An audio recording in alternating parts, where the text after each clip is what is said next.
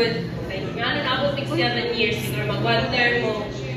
Kasi sa gay ko ni Pastor nga, we've been ka ng, pag-enter na mo sa relationship kay, graduate na dito ha, we're working. 28 ka? Ay, basta mo. It's reveal.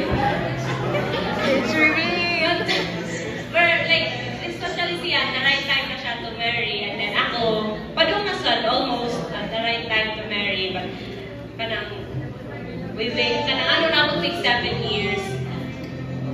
Amot sa, iya but personally sa ako ano sa namot 7 years, dili sa siya, inong by choice, siguro by circumstance, kana.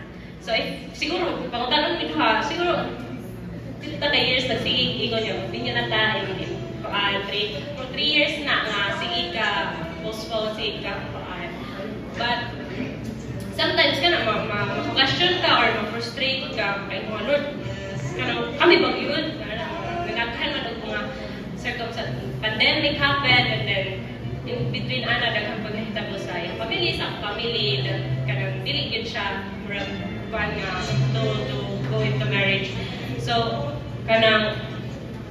but kanang karon nga naa namin diri, murag makaingon ako, sa iya, siguro, nga, kanang, gabi dyan ang pagpahilo na sa Ginoo sa mas ma-appreciate nimo ang work ka din sa Ginoo, mas na-learn na po more na kanang lahilag yun mo trust ka sa Ginoo, not sa imong ako nahilak not sa imong own gusto, dili mo sundon imong own gusto or imong own feelings, but to trust in the Lord. Mo na kung murag na ko dahil na dyan mo fully trust ka sa Ginoo. Okay? Diba sometimes, makapag-question ka, dugay na kayo ninyo, nakatiguang na lang ni, wala pa may ninyo, anak.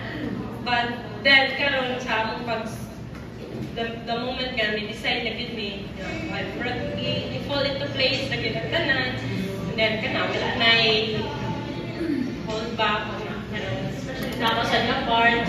So, manasa ni siya yung mga paansan sa una, but muna siya, mas na-appreciate o mas nakita dyan na kung ba ang beauty dyan or unsa dyan kanindot ang musalig kita sa timing sa Ginoo, musalig ka sa iyang sovereignty, musalig kita sa iyahang pagka-Diyos sa religion. For Ate Janet and Kuya Shaw, who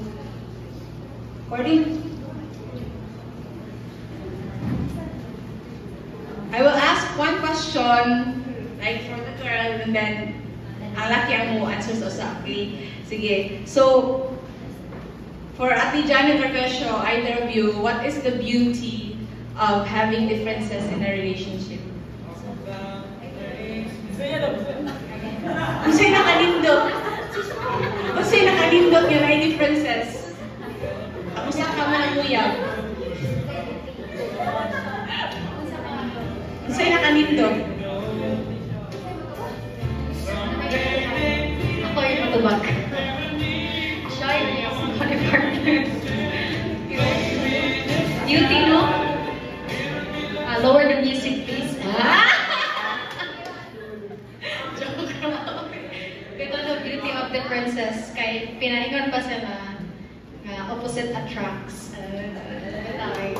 So, daghang beauty, no? Pero daghan sa adjustment. So, beauty because you will learn from each other how to adjust, how to be patient, and how to love their weaknesses most of the time. Sa ako, si Malin siguro kay masayon lang ako siya higugmaon, pero amot ka niya. Kay kon kaya may sugod from sumog to ibog-ibog. Pero so daghang beauty jud, daghan siyang mga areas sa mong life, especially emotionally. Kay sa ako daghan kong mga trust issues. So siya sad both. So daghan kay kong mga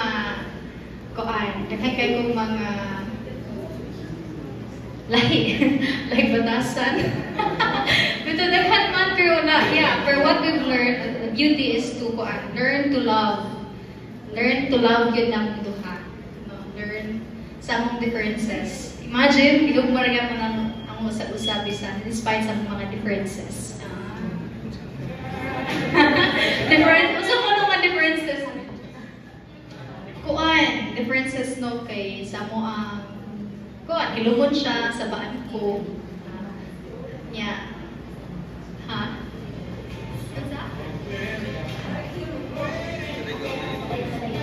Padayon, sa differences sa stand na mo sa mo ang especially if differences kay like para nila kay Bible school student, so mature na kay ko niya. Si Manil kay from the start pa siya, ano ba? So we both adjust in that part, ano ba? So pero ni blend us at me, we help each other kay so no mas mature pa man siya nako. So nga na, so murag ikaw na sad ko no. Ay isa ka question. Ako yung one question. Unsa yung one major challenge na imong i-deal with your differences? One. Siguro batasan. Sorry.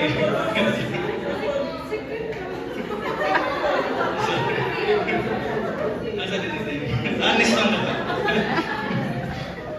Moto yun.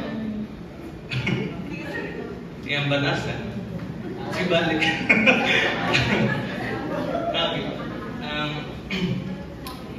Itong isot ni Chris GP nga, struggle with maglisod sa part na kanang ang babae kay usay emotional ang dod niya. Murag maapektuhan ang imong response ba like emotion kanang na siya mga problema, na siya mga discouragement in life. Niya murag kuan kay siya na emotional siya atong atan niya. Need siya support na ko. Ako a man of few words, di kayo ka anong advice dito tarong. Pero I did my best as I can to deal sa iyang personality sa iyang personality lang natin din. Maso ang solution ba is to love her.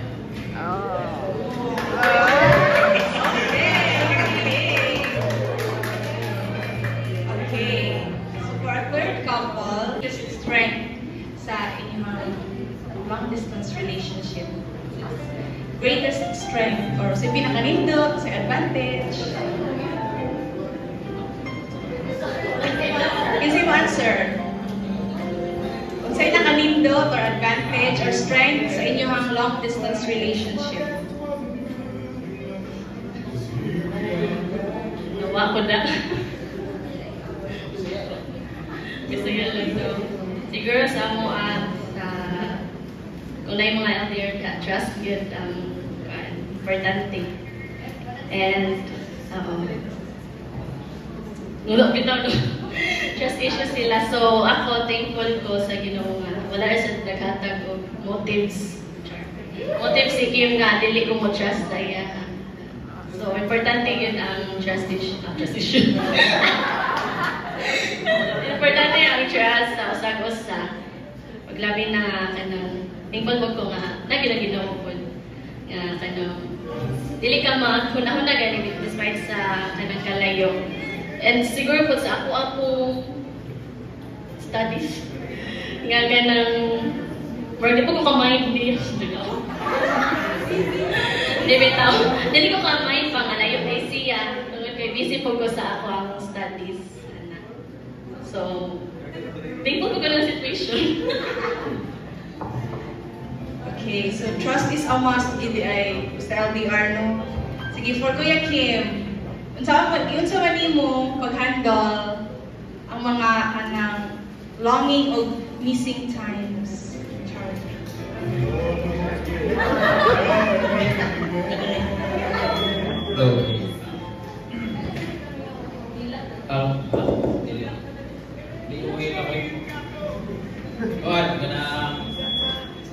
Siyempre, layo jud ko, no? Ora to. Bitawan ka na dili ko bilang. Ang kwan ibagig busy ba sa pinatos. ginawa ko, i-part ko. So, focus ko sa mga work and duties. Enjoy na ako. But, ining ka to, nawaroon na, siyempre, but, naano naman sa ito for how many times na balik-balik. Kaya, just, gana. Basta na kayo trusted. Wala, you don't need to worry.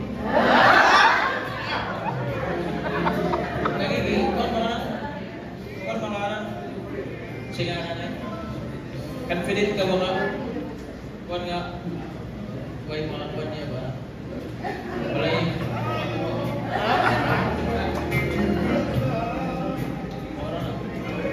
Okay. So trust ang pinaka-foundation Kayo bro. sa LDR. Okay. So, and Ate Glenda, either of you, kung man para ninyo ang nakanindot with a relationship like yours who has an age gap? Wala. Joke ito.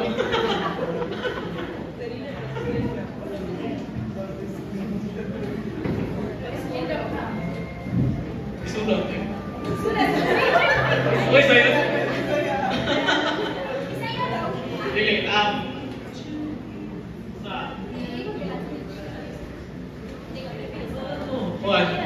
dako kami yung sigab ko.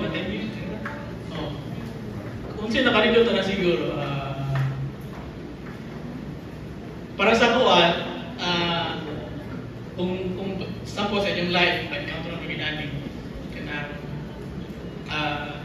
nahimo siya blessing kay, the meantime, maka-learn, naka-learning ano ba? Kay mo-learn mo adjust sa person niya. Kana sa mo help na as a person siya magaling grow ka. Kaya at the end of the day, lain sa tao mo mag-meet. Lain sa age kung ano man tao. Kana which is taso na mo age gap. So siya makaingon ko nga ako yung mga butang na mas mature ko, ako yung mga butang set nga mas mature sa siya. Kung encounter kag lain tao nga kanang mas magod pa nimo or mas luwang pa nimo. Ma-apply sa din mo yung nakatunan sa inyong relationship pa. Which is nahimo sa siya blessing pa sa kuwasan. What? Okay, thank you, Kuya Junli. So, last question for Ate Glenda. So, may challenge in you face as in a relationship with an age gap and yun sa ninyo pag-deal. Wala may challenge. Basic.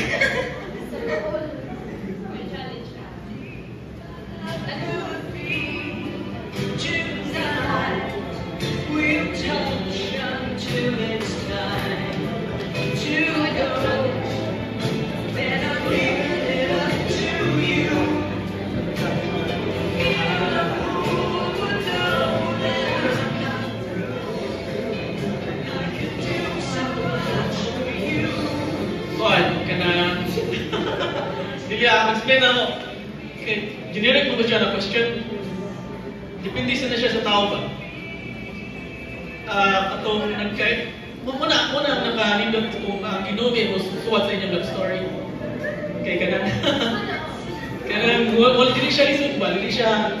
Ano siguro mga struggle, pero... Kanang... Mura kapsa na siya ba? Kaya sa ako bisan taas sa mga itsugab, nabantayan ako ni Glenda ba? Mature ka siya as a person. Dili mo siya mailalim na bata ko siya ba? Kung yung matanawon niya mga barkada kay mga tiguang set. Mga apol. Si Maymay. Kasi sa trabaho nila, sa workplace niya ba, yung mga tiguang sa mga kasabay niya ba? Ito tayo na ako niya. Tawag lang.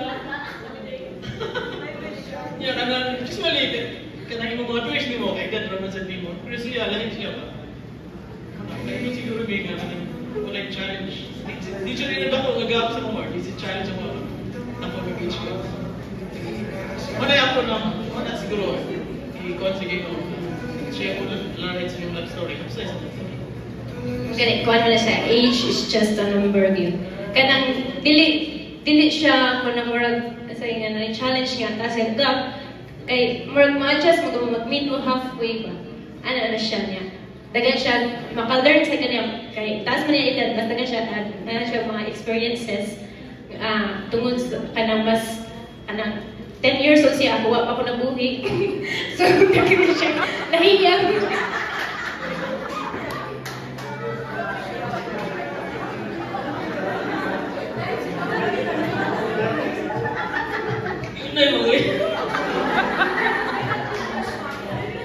Bitaw ka ng, kuwan, sa tinudanay lang ka ng, wala gid ko nag-mind pilayang edad, o ka ng, kay, mura mo kung pareha rami yung edad sa ba, dili ko huna-huna ba nga, kanang mas mag-uwang siya na ako, kaya mas bata mo siya na po. Oh, no. Wala, no. Huwag ikaw. Okay na, guys. Okay na.